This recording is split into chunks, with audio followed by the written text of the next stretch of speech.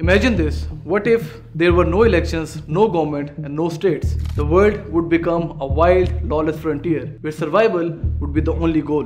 This concept is known as the state of nature, which is believed by many philosophers to be the starting point of human society. So humanity has experimented with many forms of governments like monarchies, oligarchies, autocracies until one champion rose above all, democracy. Democracy is a form of government where it's the people that decide who would govern them. This concept is known as the consent of the governed. So the beating heart of democracy is elections. Democracy is popularly believed to have started in ancient Athens some 3000 years ago to set the stage for direct democracy, where the citizens directly participated through open voice votes on issues of governance. However, back then, the right to vote was only limited to the rich and land-owning male members of the society, and women, slaves and the poor were excluded from elections. Then in the Middle Ages, elections were cancelled in many parts of the world for many centuries, as the world was ruled by monarchies and theocracies. But then in the 18th century, elections made a comeback with the French Revolution. The system of indirect democracy was installed in many countries such as the US, England and France.